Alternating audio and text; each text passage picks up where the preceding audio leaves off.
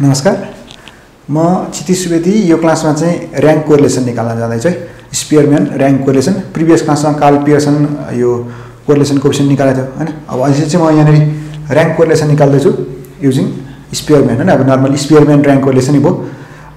यो मेथड अनुसार गरौँ। जस्तै यो मेथड अनुसार गर्दा मसँग अहिले यहाँनेरि भएको क्वेशनमा चाहिँ कस्तो छ नि, रिपिट नभएको टाइपको डाटा छ है। सिंगल डाटाहरु छ, सबै रिपिट भएको छैन डाटाहरु। नेक्स्ट क्लासमा चाहिँ म रिपिटेड डाटाको पनि कुरा गर्छु र अहिलेको लागि चाहिँ रिपिट नभएको डाटा कुरा गर्दा र्याङ्क कोरिलेसन r को formula 1 - 6 summation d square upon n square -1 हो।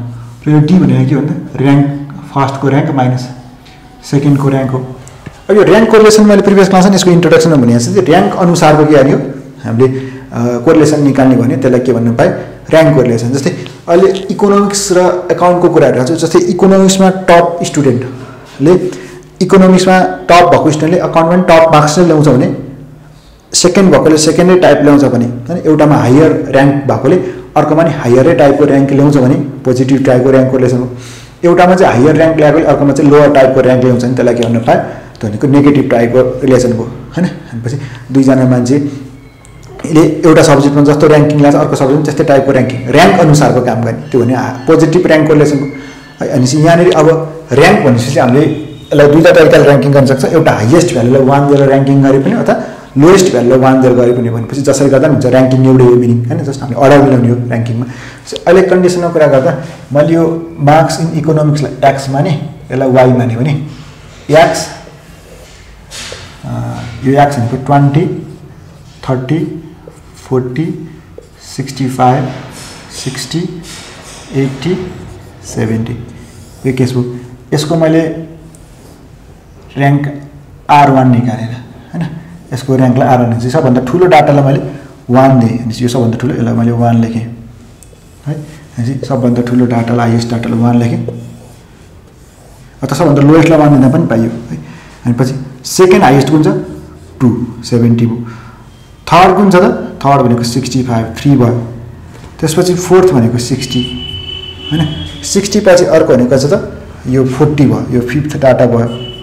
त्यसपछि सिक्स्थ र यो सेभेन्थ हैन।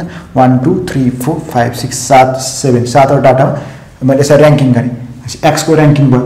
यसरी वाइ मैले मार्क्स इन अकाउन्टलाई वाइ माने, भनेपछि यो 10 15 25 20 18 30 40 यसलाई पनि र्याङ्किङ गरौँ। यसको र्याङ्किङलाई चाहिँ मैले R2 भने। वाइको सबभन्दा ठुलो कुन छ, वाइमा सबभन्दा ठुलो भनेको 40 हो, यो 1 भयो। त्यसपछि 30 भनेको कुन भयो त, यो भनेको 2 भयो। 30 पछि अर्को भनेको यो 25 भनेको 3 भयो।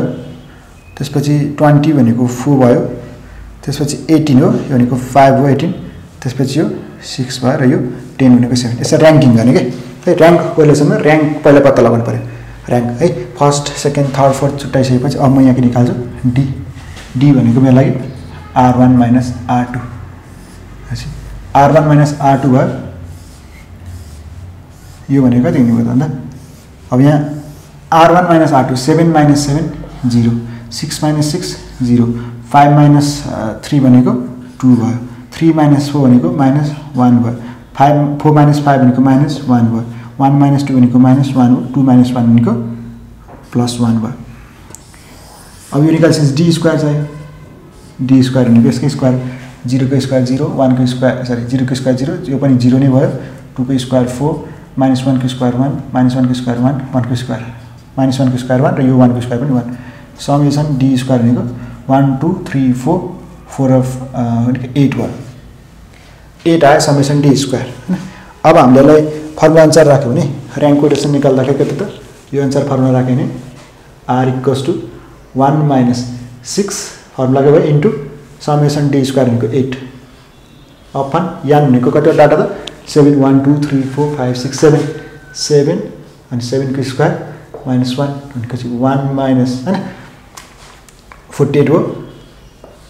अनि यो 7 इन्टु 7 को स्क्वायर भनेको 49 -1। यसलाई सिम्प्लिफाई गरौँ। यो भनेको